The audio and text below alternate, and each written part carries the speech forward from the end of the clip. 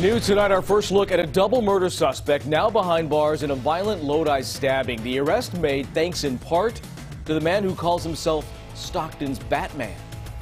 Well, guys, the good work, I think, of Bruce Wayne or Stockton Batman paid off.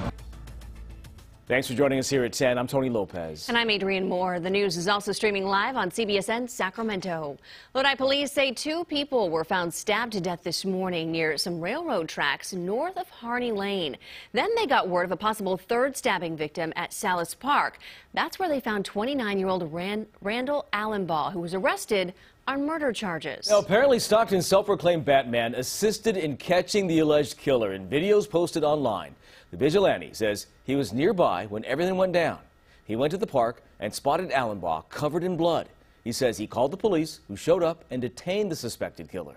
He's got some conflicting things in his story, and me and my wife, we really seem to think that this guy is the suspect in the homicide, and I really think we uncovered a big one here.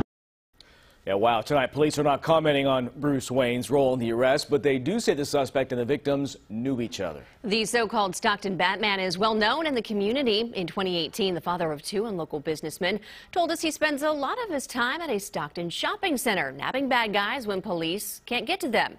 He wouldn't give us his real name or show us his face and asked that his voice be altered, but back then he told us he'd made hundreds of citizens' arrests.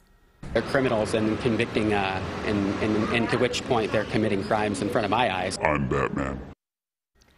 Making a citizen's arrest in California is legal, but police say they don't recommend it.